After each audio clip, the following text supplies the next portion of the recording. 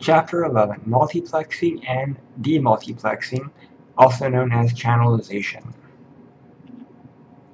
Topics we're going to be covering are different types of multiplexing, whether it be frequency or time or some form of variation of the two, or code divisional multiplexing or amplitude.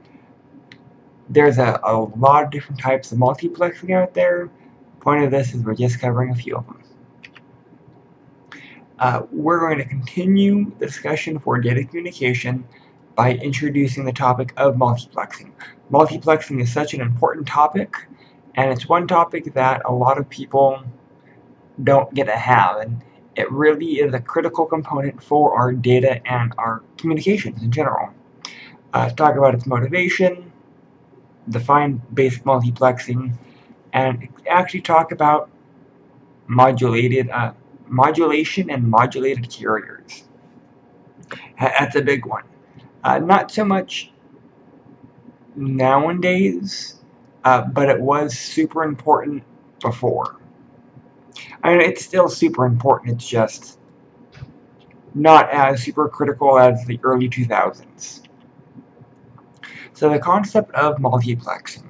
Multiplexing refers to the combination of information streams from multiple sources from a transmission over a shared medium. So essentially what that means is taking and combining multiple signals to stick it on one signal. And on the other side, being able to separate those signals. A very quick, just brief overview of multiplexing. Think your broadband or cable provider. They provide phone, data, and TV on one physical or shared media. That's a type of multiplexing. Actually, they do it based off of frequency. They set a specific frequency for TV, specific frequency for data, and a specific frequency for phone. And that's how they're able to set all three of those on one media. And demultiplexing just kind of represents the separation. Here's the example. Multiplexing on the one side because it combines all of the signals. Demultiplexing on the opposite side because it separates the signals. So the basic approaches that we're going to talk about are frequency, wave, time, and code. The big two are actually time and frequency, but wave is also another form of frequency. It's just normally used for fiber optic, and the code division is more for cell phones or mobile phones. So, frequency multiplex division. We're assuming that you already understand frequencies and amplitude, modulation, things like that.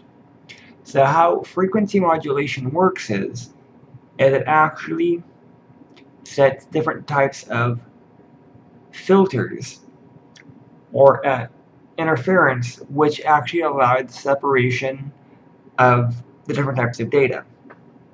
So for example, we have a 1000 megahertz capable media. We actually set so that every device might have 80 megahertz. We have a 20 megahertz band or protection on it. That way we can have up to 10 carriers. So essentially how that works is between 0 and 10 megahertz, it's a band. A band is just a protection barrier. Between 10 and 90 megahertz will be the actual frequency that data can travel. Then between 90 and 100 would be another band. And they just kind of stack on one another. But that way, the data that is going between 10 and 90, belongs to that specific type of mechanism.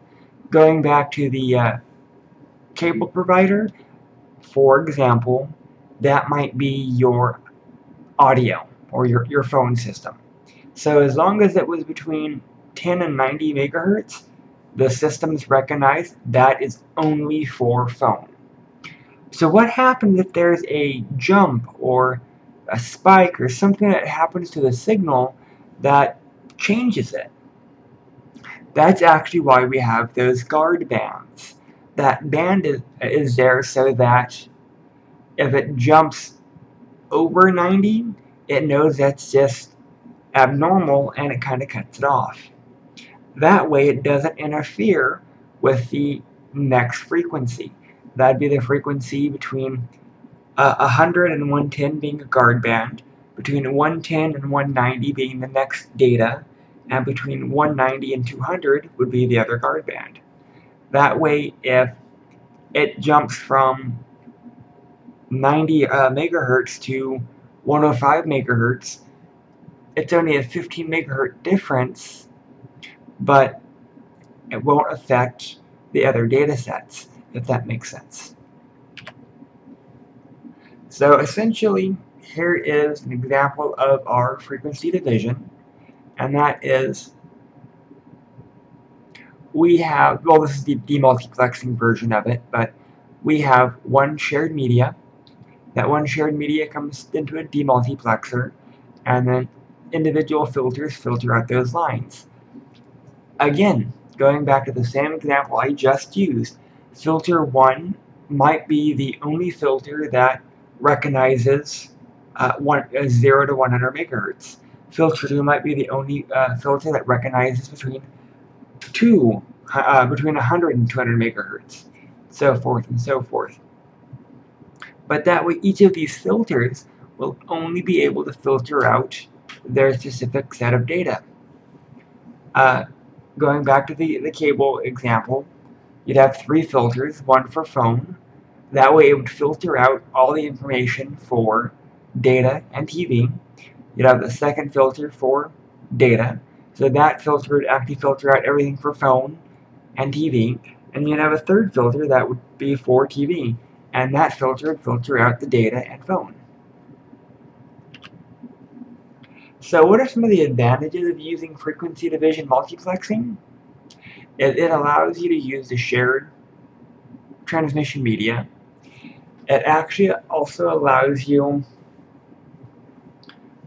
to break up larger types of cables that have high frequencies so that you can carry more data on it.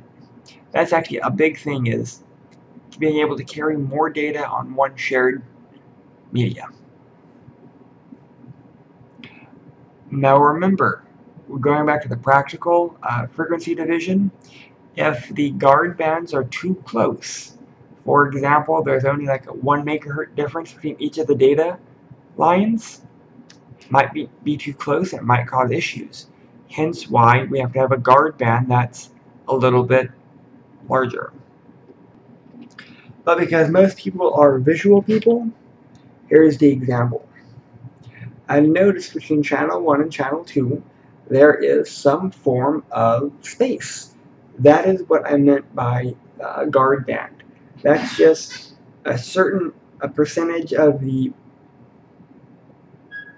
cable that is set aside for protection. That way, if there's ever an issue with channel 1 and there's too much data or it spikes or whatever, it doesn't affect any other channel around it.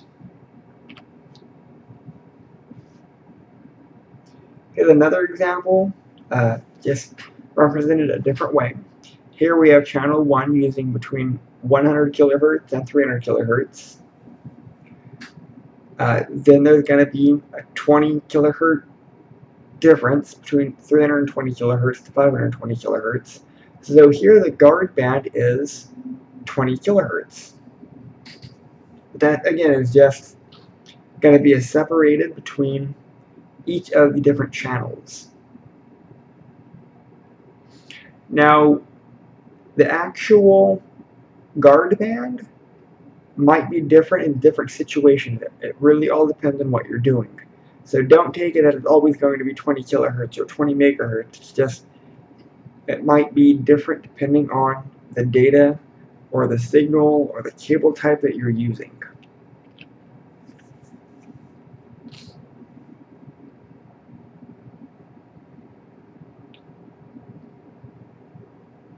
So one of the important things here is understanding why we do blocks or channels for frequency. So it's easier to break it up into organized connections.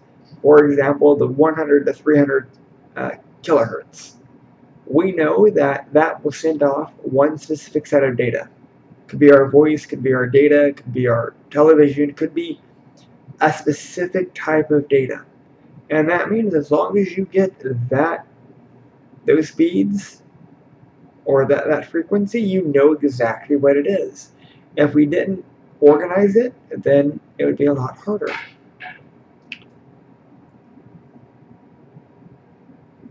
One of the issues with frequency division is it is susceptible to noise, and that is any form of distortion or electrical current that will make that frequency be larger than its channel. There's two primary ways to dealing with the frequencies.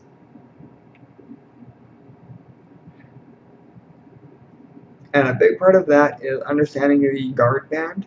Here we talk about a K carrier.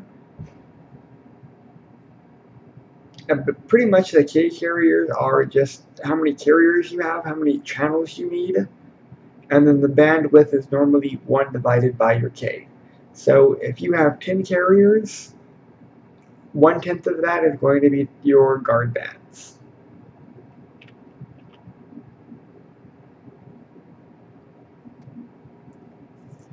So once we have one specific channel, we can actually do some form of frequency multiplexing again, so we can actually do subchannels. This actually helps with the immunity to interference because we start drilling down on our individual frequencies. So if we have a 300 kilohertz frequency range, we can actually subchannel them out. It's essentially contractors and subcontractors. You might have several channels, and then each of those channels actually can have subchannels. Think of, again, going back to the cable provider. They're going to provide phone, TV, and internet to a neighborhood. So what they might do is they might have 10 houses on that one physical connection. So within that one physical connection, there are 10 channels. Each house gets a channel. And then at each house has 3 subchannels. One for TV, one for internet, one for TV. That way, every house still has the 3 channels, TV, internet, phone, but there's only 10 main channels because there's only 10 houses. It's just a way to subdivide our connections. What about hierarchy frequency division? This is the same thing, it's just a different way of organizing it.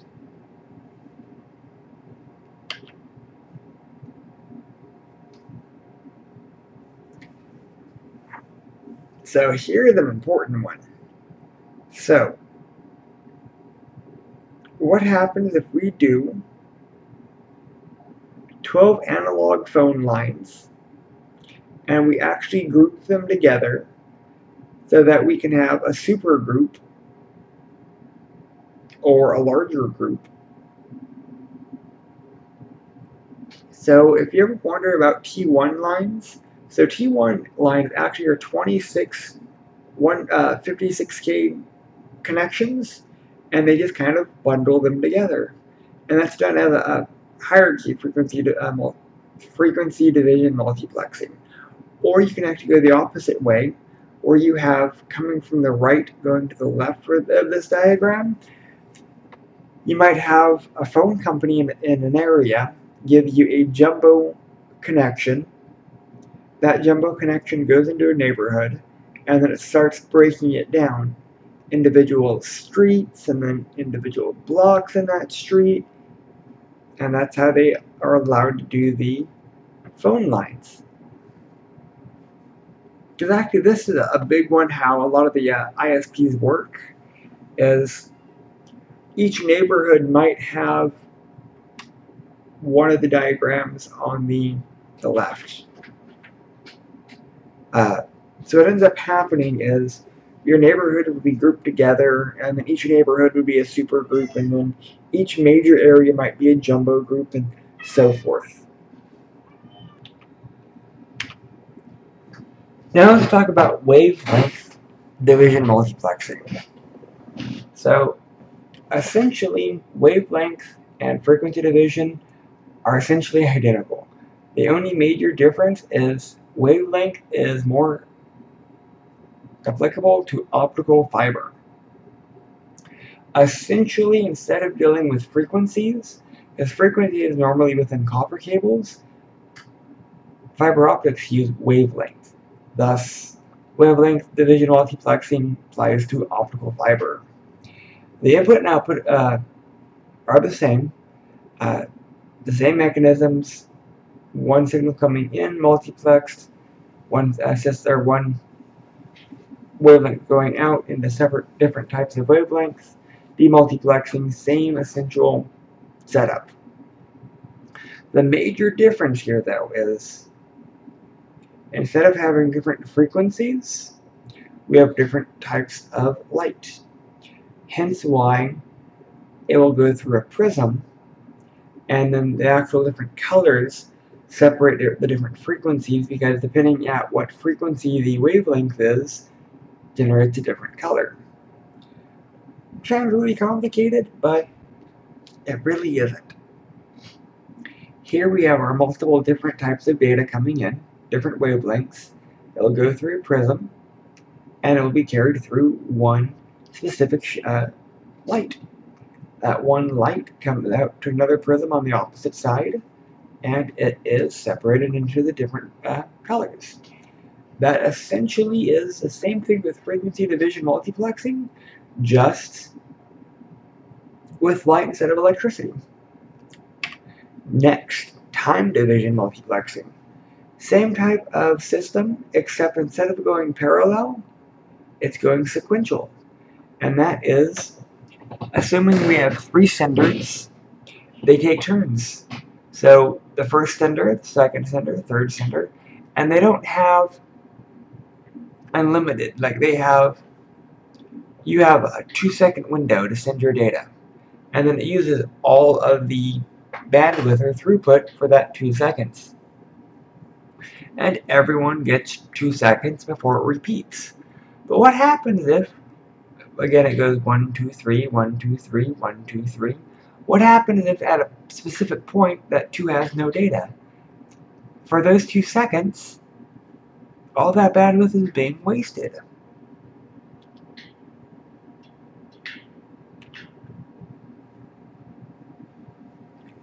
And so we have that issue that we're known as synchronous time division multiplexing, and that is round robin, 1, 2, 3, 1, 2, 3, 1, 2, 3, except here in our example, we're going to assume it has 4, just because our diagram has 4.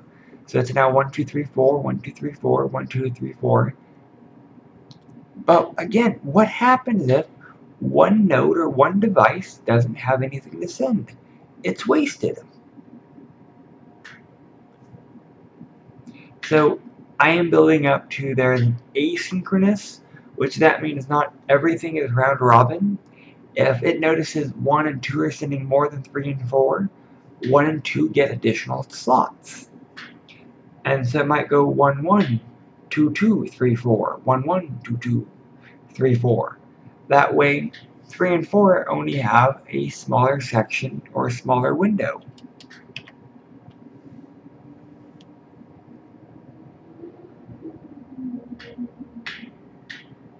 Most things used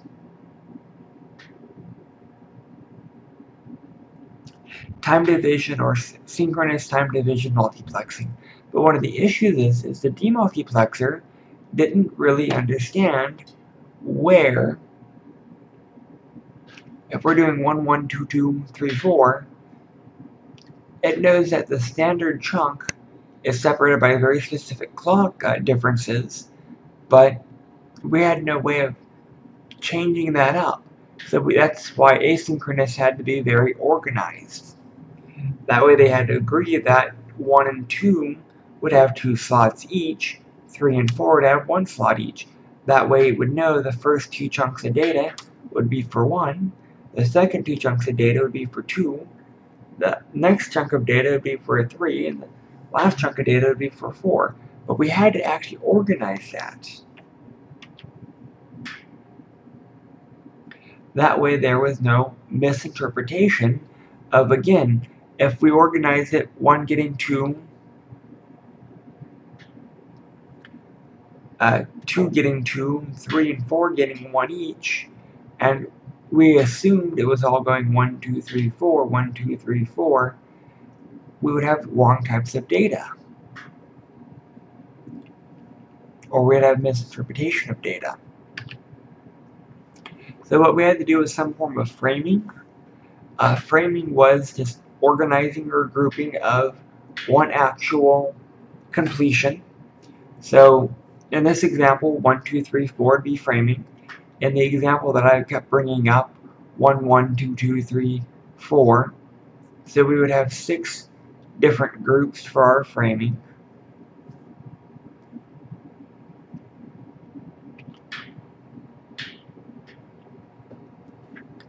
So now that we talked about frequency division, time division, hierarchy, frequency division, wavelength division, we have one more.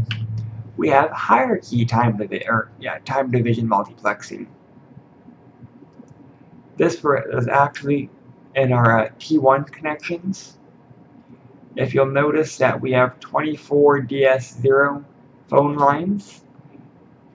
Those 24 DS0 phone lines made one DS1 phone line, or T1, then T2, then T3. So that's actually how we got our T1 connection speeds.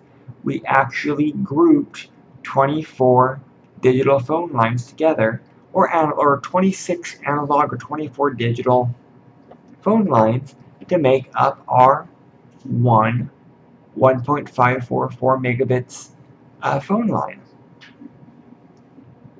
And again, there's a very specific hierarchy to this, so that for each level 1 or DS1, we have 24 DS0s. For each DS2, we have at least 4 DS1s, so forth and so forth.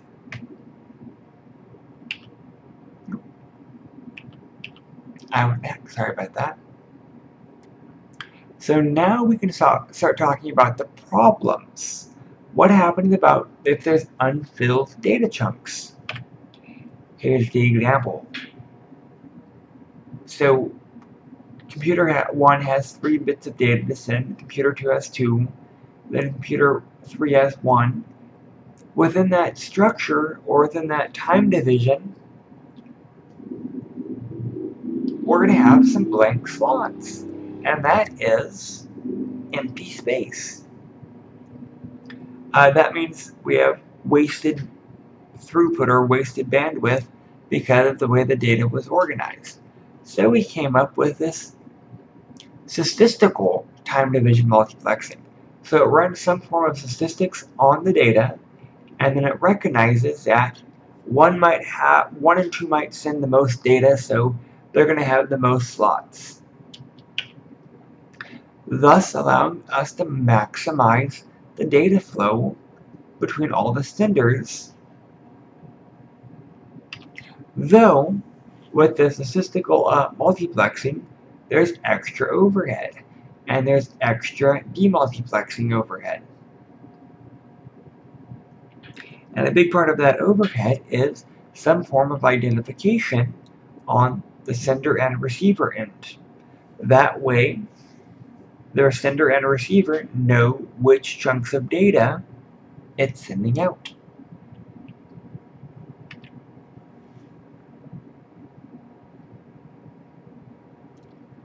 So what about some form of inverse multiplexing? That is taking one signal and breaking it down to multiple, which we already talked about our T1 connection, and that's essentially what this is. We have a high-speed connection, 1.544 megabits per second, going over phone lines. So we actually had to break or inverse multiplex 26 individual 56K modems, or 56K connections, not modems. It will go through those 26 different 56K connections, and at the other end will be multiplexed together to form, again, one high-speed connection, or one 1.544 megabit connection.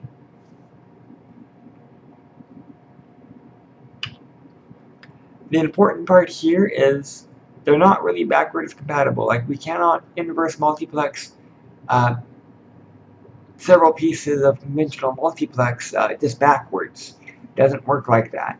The inverse multiplexers are very specific. Alright, now that we've covered most of the basics, we have one left, and that is our code division multiplexing. And that is typically known in our CDMA, or our cell phone technology. And that is essentially, CDMA relies heavily on mathematics, idea of orthogonal vectoring space. That is not something that we normally have to deal with. Electrical engineers, mobile phone engineers, those guys have to deal with this. Normal PC or communication technicians don't.